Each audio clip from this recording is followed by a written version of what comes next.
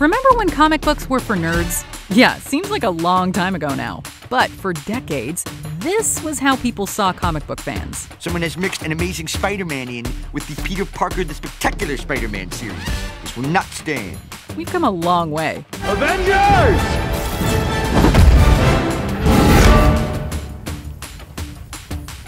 Assemble. Welcome to WatchMojo's series, How Geek Culture Became Pop Culture. Once niche and ridiculed, geek culture has exploded into the mainstream. How did so much change?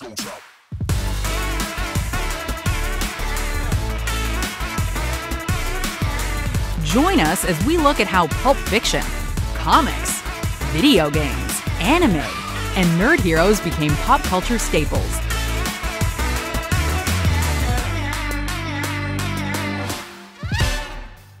For DC vs. Marvel Part 1, we'll be covering the origin story of comics, from the 1930s right through to the 90s. Out in a chamber hewn from the living rock of the mountain is the strange, dimly lighted, mysteriously secret Bat's Cave. For the longest time, comics were perceived as a lower form of media, reserved for kids and adults who never grew up. Today, comics have not only inspired multiple billion-dollar franchises, but also superhero mythologies have taken over pop culture.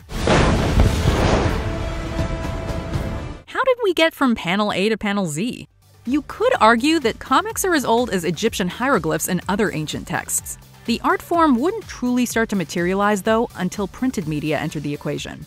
You read these in your spare time? While comics have been printed in magazines and newspapers since the 19th century, the first true modern comic book wasn't published until 1934. Famous funnies provided a stepping stone between the original newspaper funnies and comic books. That same year, two highly influential names emerged. Pulp magazine writer Malcolm Wheeler Nicholson founded National Allied Publications, which would eventually evolve into DC Comics. Meanwhile, King Features Syndicate introduced readers to a space hero named Flash Gordon, who was created to compete with the Buck Rogers strip. Flash Gordon! Alive! Roger, disarm them, tie them up. Flash Gordon is often credited for influencing some space movie. We think it was called Adventures of Luke Starkiller. Anyway, Gordon also inspired several game-changing comic creators, including two kids from Ohio named Jerry Siegel and Joe Shuster. In 1938, DC Comics wrote Siegel and Shuster a $130 check, that's $65 each, for the exclusive rights to a character they created, named Superman. On my world, it means hope. Well, here it's an S. Making his debut in Action Comics #1, Superman wasn't the first superhero per se. In addition to Flash Gordon, the character shared similar traits to Robin Hood, Zorro, and the Phantom, who had made his debut 2 years earlier. Chiefs, leaders, men of wisdom and knowledge, I have called you together because I fear there are forces that will menace your peace and happiness. Yet Superman perfected the superhero archetype with his design, powers, and backstory. The success of Superman motivated DC to publish more superhero stories. In 1939, Bob Kane came up with the idea for a new hero named the Batman. Bob Kane is the original cartoonist of Batman and the man who has been credited on Batman for most of Batman's history. It was writer Bill Finger, however, who gave Batman his cape, cowl, and other defining features. Bill reconstructed Batman into the Batman that we all know today. Since Kane negotiated the contract with DC, only he received an acknowledgement. Bill has been an anonymous collaborator with artists for many, many years. A true unsung hero, Finger tragically wouldn't be credited as Batman's co-creator until 2015, 41 years after his death.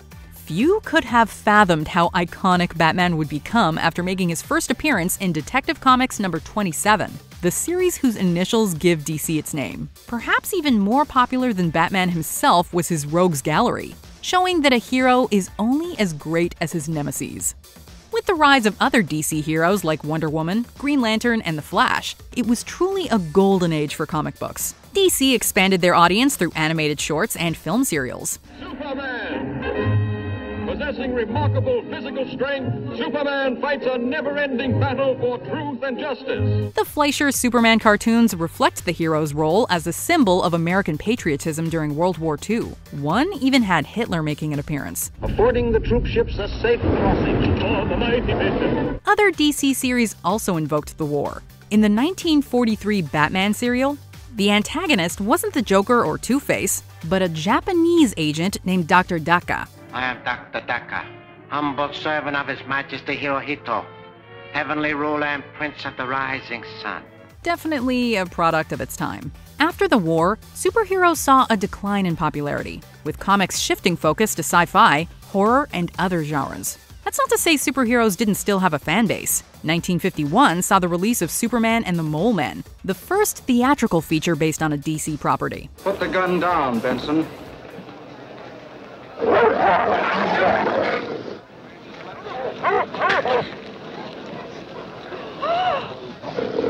Being independently financed, though, superheroes clearly were not seen as big business. Well, what was that shiny thing they pointed at you? A weapon of some kind, probably a very dangerous one. Comics even suffered a backlash in 1954 with the best-selling book Seduction of the Innocent, which associated the medium with juvenile delinquency.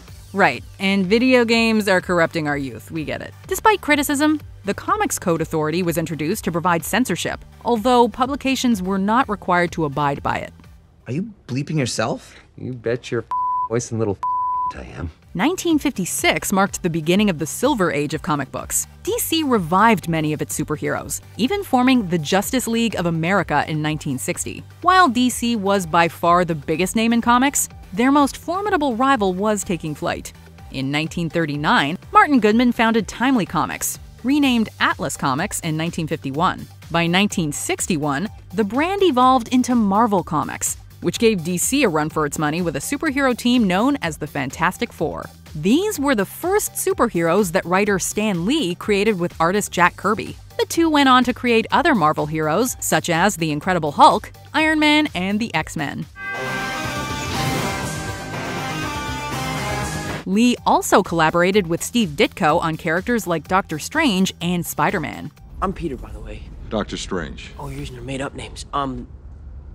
I'm Spider-Man then. In 1963, Marvel brought together Earth's mightiest heroes in the Avengers #1, proving that DC wasn't the only publisher with a sizable hero roster anymore.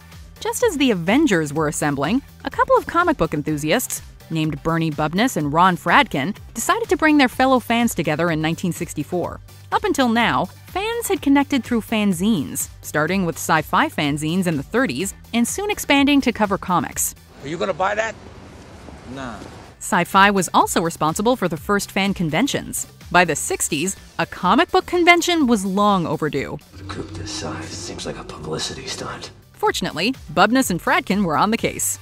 Taking place over a single day, New York Comic Con was the first official comic book convention, and it would not be the last. Conventions had grown exponentially by 1970, when Golden State Comic Con was launched.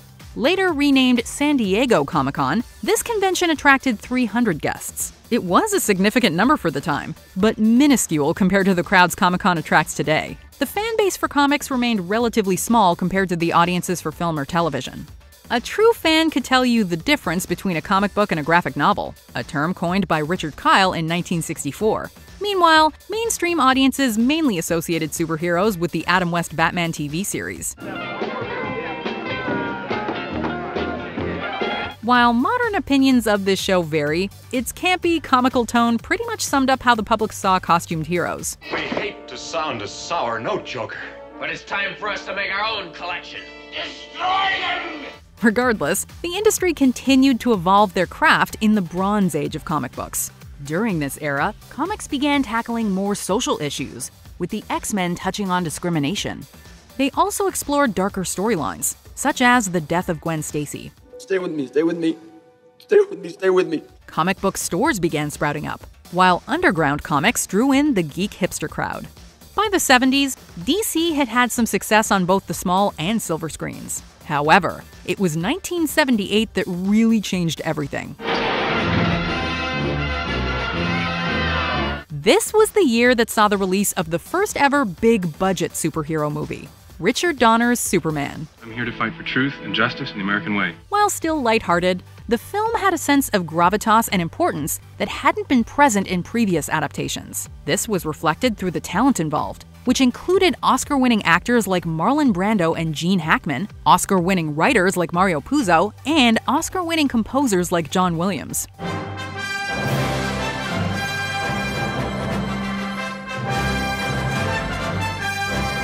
With a price tag of $55 million, Superman was the most expensive movie ever produced at the time.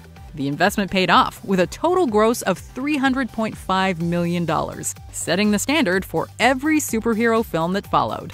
As Superman soared on the big screen, superheroes entered the modern age of comic books, with reboots, redesigns, and a re-evaluation of the comics code. This paved the way for grittier imagery, as well as the rise of anti-heroes in titles like Watchmen. Batman in particular was taken to bold new territory in titles like The Dark Knight Returns and The Killing Joke, both of which influenced director Tim Burton when he brought the Caped Crusader to the silver screen. What are you? I'm Batman. Revisiting Batman's darker roots, Burton proved that a more adult tone would not alienate a mass audience. The summer of 1989 would go down as the summer of Batman, amounting to $411.6 million. Box office revenue aside, you couldn't go anywhere without seeing the Batman logo, suggesting that superheroes and comics had finally hit the mainstream. Who's afraid of the big black bat? Whereas Batman inspired a 4-film franchise, Marvel was struggling to find its groove on the screen.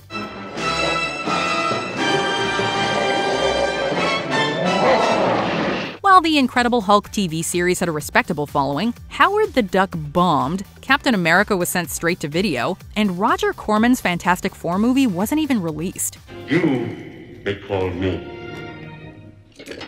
Dr. Doom. Oh, and did we mention the live-action Spider-Man show, the Doctor Strange TV movie, or the unproduced Thor TV series? What? If Superman and Batman proved anything, it was that in terms of popularity, feature films could take superheroes to unprecedented heights that comics couldn't.